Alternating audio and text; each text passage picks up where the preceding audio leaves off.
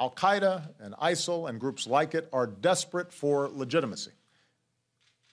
They try to portray themselves as religious leaders, holy warriors in defense of Islam. That's why ISIL presumes to declare itself the Islamic State.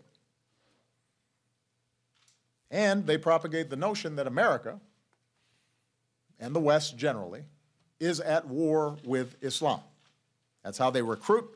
That's how they try to radicalize young people. We must never accept the premise that they put forward, because it is a lie. Nor should we grant these terrorists the religious legitimacy that they seek. They are not religious leaders, they're terrorists.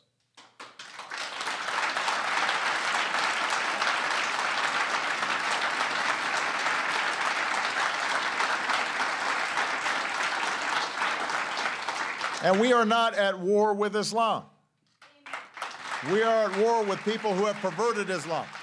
So just as leaders like myself reject the notion that terrorists like ISIL genuinely represent Islam, Muslim leaders need to do more to discredit the notion that our nations are determined to suppress Islam, that there is an inherent clash in civilizations. Everybody has to speak up very clearly that no matter what the grievance, violence against innocence doesn't defend Islam or Muslims, it damages Islam and Muslims.